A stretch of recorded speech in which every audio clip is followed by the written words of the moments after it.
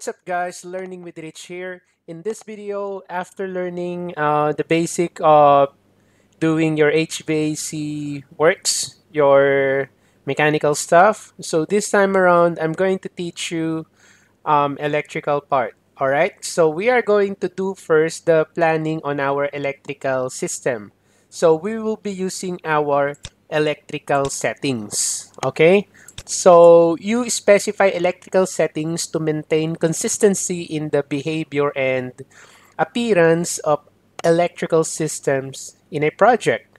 All right, so to do that, so all you have to do is to go to the systems, and then you can select here this button here, the expanded panel here. Okay, so dialog launcher, or you can also type ES for electrical settings. All right, so these electrical settings, it determines the voltage, the power distribution systems, the wiring, the demand factors for electrical systems. So you use the electrical settings dialog box to specify these settings. So as you can see here on our left pane of the electrical settings, it contains several categories such as general, wiring, cable tray settings, voltage definitions, distribution systems, conduit settings, load calculations, and panel schedules, etc., etc. All right. So the first thing that we're going to do is, let's say, for example, you want to add wire type. Okay, so that is what you want to do. So you want to be consistent on the wiring type that you're going to use. So wiring type can be found here, obviously. So there's the wiring types. So you can specify here the wire types that can be used in a project. So you can add or remove wire types as required. So the fields used here to create our wire type are obviously name, material, temperature rating, insulation, maximum size, neutral multiplier, neutral required, neutral size, and conduit type. So what I'm going to do is I'm going to create my own wire type. Okay, so to begin with, so I'm going to select your add. Okay, and then from the name here, so let's say I want to create an aluminum wire type. So I'm going to type here AL dash, and then the insulation is THHN. Okay, so this is the type that I want. And then the material is obviously aluminum. And then for the temperature, so instead of 60, I'll change that to 75, enter. And then for the insulation, so I'm going to use THHN. So for the meaning, you can just Google that. And then for the maximum size, so I'll just make it 500. 500. Okay. So I'll just leave it as it is for the neutral multiplier, neutral required. So I'll just tick that one. And then this is for hot conduit. The type is steel. Okay, so basically that's how you add your wire type, or that's how you create a new wire type. Now, the next thing that you can specify here is your voltage definitions. As you can see, just below the wiring here, so there's the voltage definition. So the voltage definitions table defines the ranges of voltages that can be assigned to the distribution systems available in your project. Okay? So you can create your voltage definitions, and you can delete the definitions that are not currently in use with any distribution system. So these are the parameters that you need to specify when creating your voltage definition. So you have the name. Of course, this identifies the voltage definition, and then you have the value. This is the actual voltage of the voltage definition. And then you have here the minimum value, which is, this is the lowest voltage rating for electrical devices and equipment that can be used with the voltage definition. And then the other one is maximum. So this is the highest voltage rating for electrical devices and equipment that can be used with the voltage definition. All right, and take note that Revit does not prevent you from specifying funny voltage values. Okay, so for example, you could configure a distribution system with an LL voltage value of 120 and an LG voltage value of 480, even though this is physically impossible. All right, so Revit does not prevent you from specifying funny voltage values. Okay, so for this one, so let us try to create, or probably let us just use the default settings here. All right, so let us just use the default settings for the voltage definition. So let's go to the other one, which is the distribution system. So we will be using also the default value for our distribution system.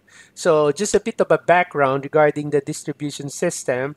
So the distribution system defines distribution systems that are available in your project. Okay? So as you can see, you need to specify here the name. So a unique name that identifies the distribution system. And then you also have the pace here. So it's either three or single phase. Okay, so it's either three or single phase when you click the drop down arrow here. And then you also have the configuration. So after you click the value here, so as you can see, you have the Y or delta configuration. Okay, so three-phase systems only. And then you also have the wires here. So this parameter defines or specifies to the number of conductors, three or phase, or I mean three or four for three-phase, and two or three for single phase. Okay, so you can specify it here. And then you also have here the one that I'm talking about earlier, the LL voltage. So after you click this value here, okay, so you can select a voltage definition that represents the voltage measured by any two phases. So the specification of this parameter depends on the phase and wire selection. So for example, LL voltage is not applicable for a single phase two-wire system. Okay, so just remember that one. Okay, and then the other one here is LG voltage. So after you click this drop down arrow for the value, so you can select a voltage definition that represents the voltage measured between a base and ground. So LG is always available. Okay, and also take note that although this table shows, or this table allows you to specify a distribution system with a configuration value of delta and a wire value of 4, this type of system, like the high, red, or wild leg type, is currently not supported in Revit because there is no way to specify the high leg voltage. So take note of this one to those electrical designers.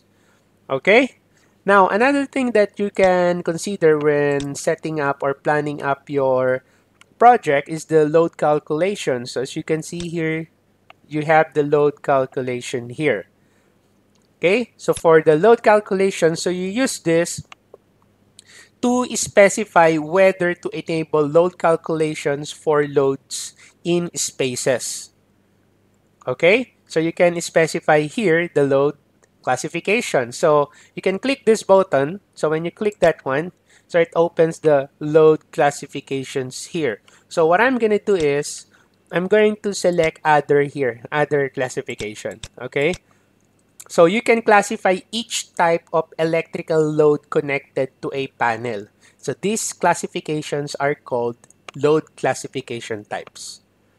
Okay, and aside from that, you can also change here the demand factor.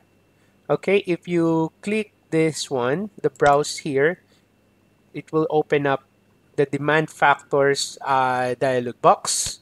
So you use the demand factors to adjust the rating of the main service for a building based on the expectation that at any given time, not all of the equipment will be drawing at the full rated load.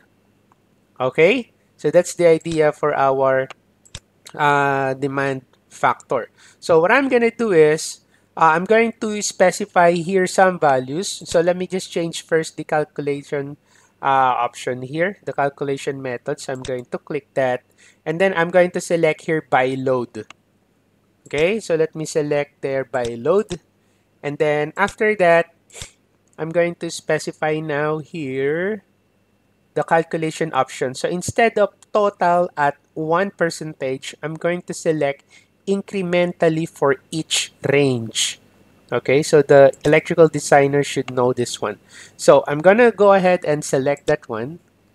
Okay, and then after that, I'm gonna go ahead and add to load here.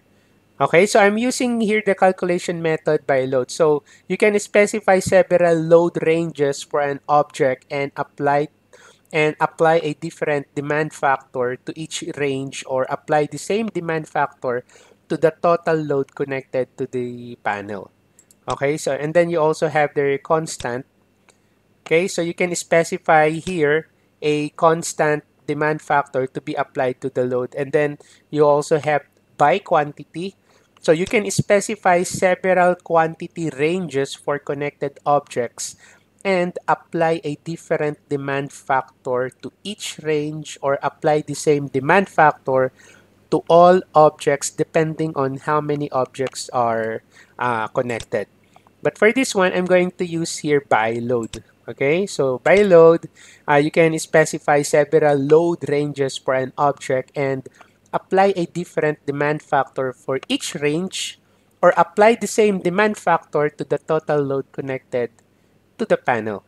Okay, so I'm going to click the plus sign there twice, this one. So I'm going to click this. 1, 2, that one. Okay, and then after that, I'm just going to change this one, greater than 0, and this one, I'll change to 2000. Okay, and then another one, I'll type here, 70,000. But the demand factor that we'll be using here, the first percentage, I'll just put it on the 50%. And then the last one is just 30%. Okay? Right. Okay, so that's how you specify the load classification. So I'll just, the load calculation as well. So I'll just select your OK.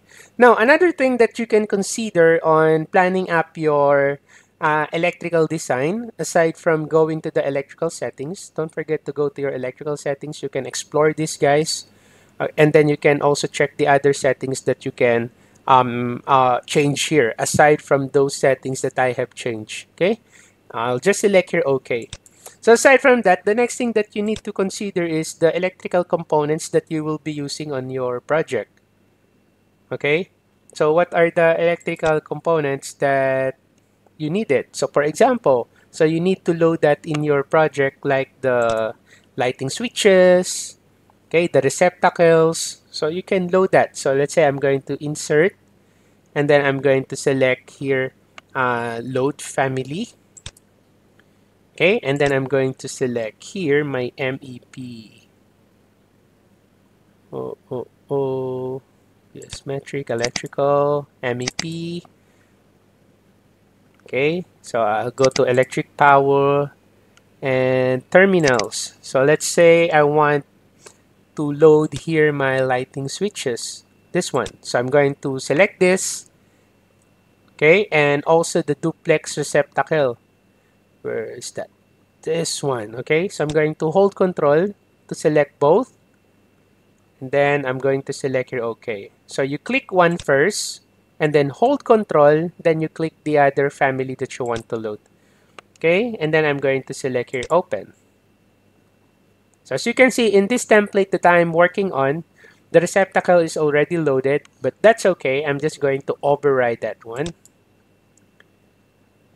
Just override the lighting switches. So aside from that, what are the other family that you can load? So I want to load also some transformer.